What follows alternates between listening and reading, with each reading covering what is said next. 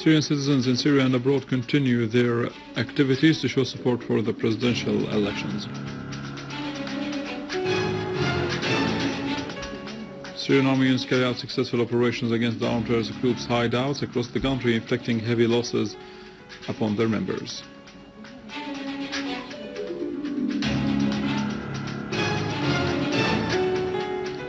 And Syria wins the silver medal in the competitions of the International Scientific Olympics recently held in Kazakhstan.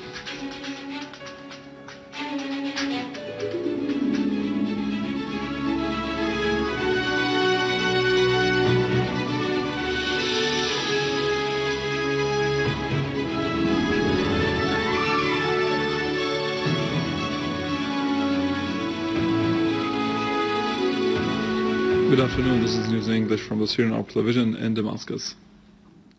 Syrian citizens continue their activities to show support for the presidential elections, the army and the national principles.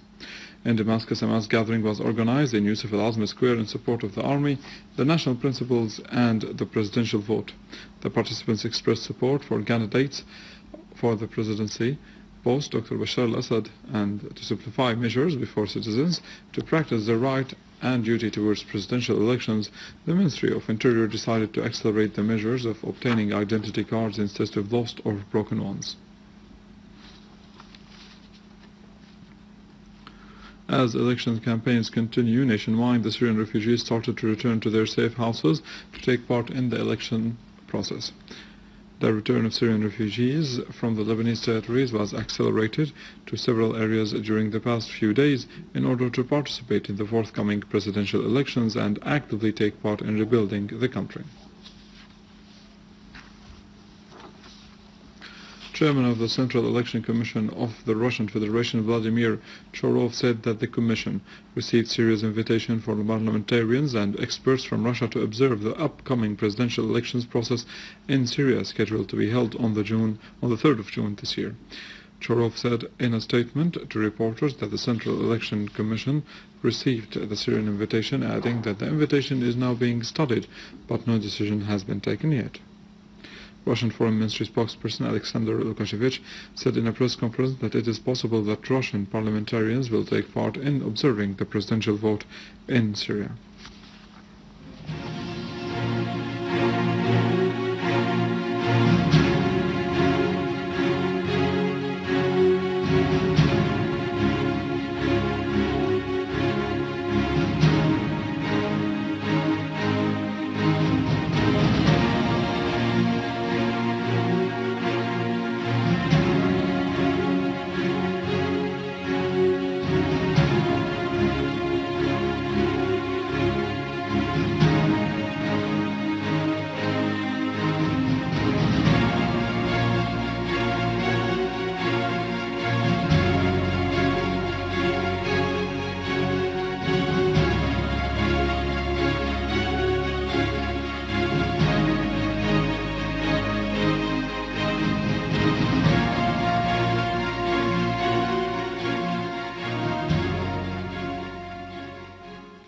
In different contexts, Syrian military units continued carrying out successful operations against the armed terrorist groups' gatherings and hideouts across the country, inflicting heavy losses upon their members and destroying their tools. Army units carried out a large-scale operation in the surroundings of Nawa, Had al-Gharbiya and Ataman village in Daraa countryside, targeting terrorists and their hideouts. In Damascus countryside, an army unit eliminated members of terrorist groups belonging to al-Nusra front and destroyed their weapons in Istanguta, Khan al-Sheikh, Daraa and Deir al-Safir. Another unit targeted terrorist gatherings in the residential address workers city. In Homs countryside, army units attacked terrorist dens in Taldo, at Dar al-Kabira, Telbise and the Rastan, inflicting heavy losses on the terrorists. In Homs, security forces seized a factory for manufacturing explosive devices and mortar bombs. In Aleppo, a unit of the armed forces thwarted an armed terrorist group's infiltration attempt from Khan Touman in Aleppo city towards the safe areas, killing and injuring all its members. A military source said that other army units killed a number of terrorists and destroyed their weapons in Al-Rashidin, Gharbi Zahra, Bani Zaid, Al-Castello and Hanano neighborhoods in Aleppo city. Army units also killed terrorists, injured others, and destroyed their vehicles in the villages of Mara, المسلمية، الأتارب، أختارين، تل رفعت، تل سوسيان، تل جبين، دارة عزة، سمعان كتاد الكفر كرمين، دير حافر, and the industrial city in Sheikh Najjar in Aleppo countryside. With the participation of popular religious and social sides, in addition to members of the follow-up on the National Dialogue Committee, Khaeld in al-Walid Historical Mosque witnessed the first Friday prayers after security was restored to the old city of Homs.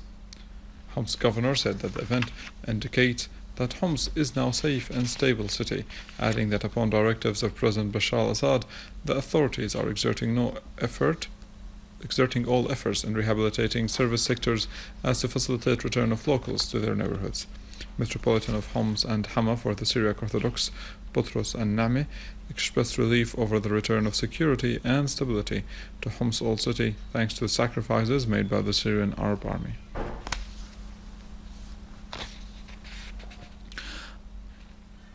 Under the auspices of the Ministry of Social Affairs and on the World Family Day, the Syrian Commission for Family and Population Affairs held a meeting with families of martyrs of the Syrian Arab Army and the internal security forces at the Arab Cultural Center in Kafar Sousse.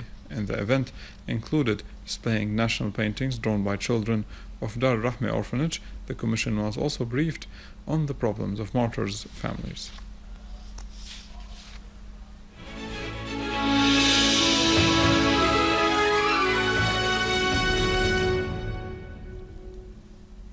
The Presidency of the Republic congratulated the Syrian team who won the silver medal in the competitions of the International Scientific Olympics.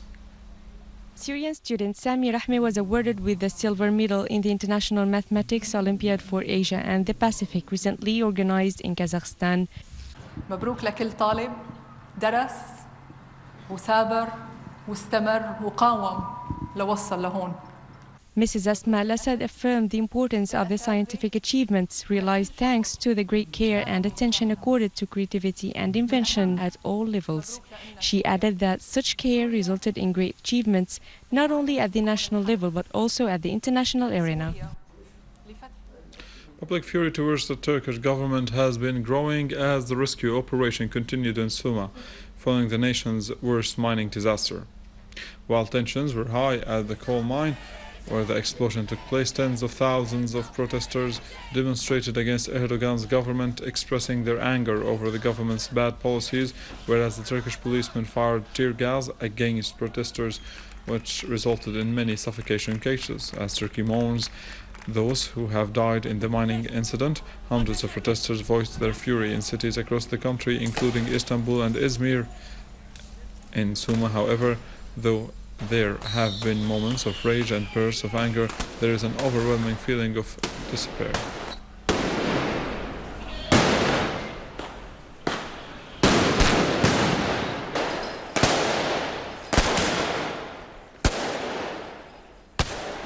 With this, we end our news for today. Thank you for watching. For more details about Syria and the region and to view this bulletin again, you can always visit our website in English, www.syriaonline.sy.